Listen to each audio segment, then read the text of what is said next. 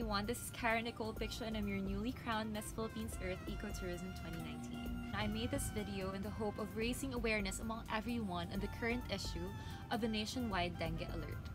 This is why I am strongly encouraging everyone to take time in getting to know and to internalize the Department of Health's 4S Kontra Dengue.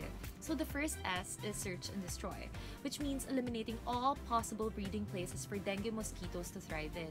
Because aside from stagnant or dirty waters in esteros or alulods, they thrive even in the littlest amount of water placed in a bottle cap.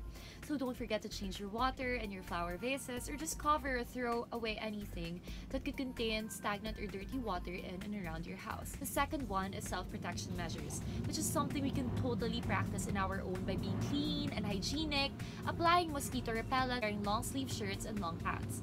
The third one is seek early consultation.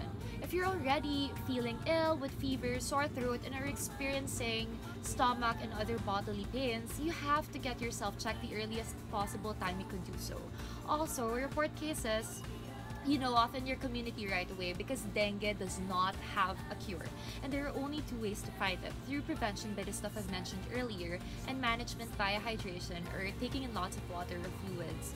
And fourth, the last one, or the last S, is support or say yes to fogging when there is an impending outbreak. Having personally experienced a dengue and how I felt the most ill so far in my life at the time, I really hope you took note of the 4S. That is all. Thank you so much.